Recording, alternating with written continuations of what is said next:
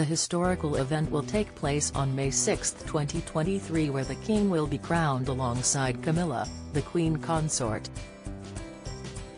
Despite the turbulent relationship over the last couple of years, Prince Harry and Meghan Markle have still been invited to the day of celebrations. GB News' Dan Wootton was joined by author, socialite, and television personality Lady Colin Campbell to discuss their behaviour towards the invite and revealed her thoughts. Dan began, "The attention-seeking Sussex still haven't confirmed if they will be attending the King's coronation in less than 8 weeks' time. Princess Diana's rock, her close friend and former butler Paul Burrell has laid down an almighty gauntlet to the Duchess." Speaking to Closer magazine, Paul said it's likely to be incredibly uncomfortable for them if they attend, particularly Meghan. Are they prepared to face the music? I don't think Meghan is brave or strong enough to be there. She'd have to look in the eyes of a family she's pushed under the bus. I think Harry may come alone. But Lady C, welcome back. You disagree with Mr. Burrell's take on this? Lady C launched into a rant and explained, "I certainly do disagree with Burrell's take on this. As far as I am concerned, he has completely ignored the fact that Meghan Markle is one of the most pushy, uppity people it has been anybody's displeasure to come across.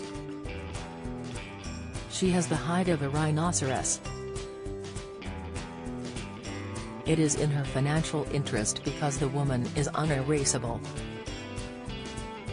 She has no conscience nor the sensitivity with a conscience, and it is in her interest to attend financially and in terms of promoting her brand. This is all we are speaking about. She will attend. She will brazen it out the way she has brazened everything else out. I don't think it does anybody any favors as describing human feelings to somebody who doesn't have them." Dan went on to speak about the comments made by Succession's Brian Cox, where he claimed Meghan knew what she was getting into.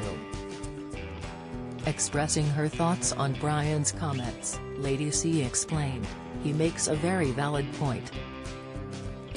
She has entered a world intent on creating havoc. Don't miss. The repair shop's Steve Fletcher has big job to fix unique item.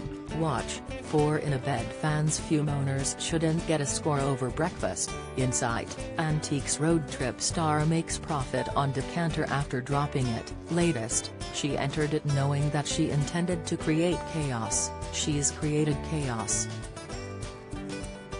She has done everything in her power to undermine the stability and the continuity of the monarchy. The monarchy is about stability and continuity.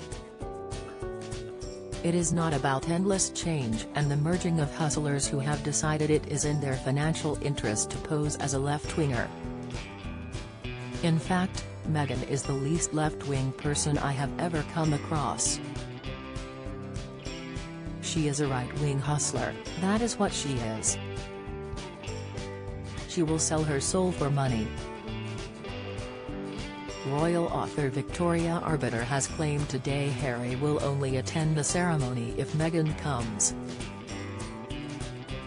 She told the Australian morning show Sunrise, "Relations are so sour, I don't think it would make any difference if Harry was there or not.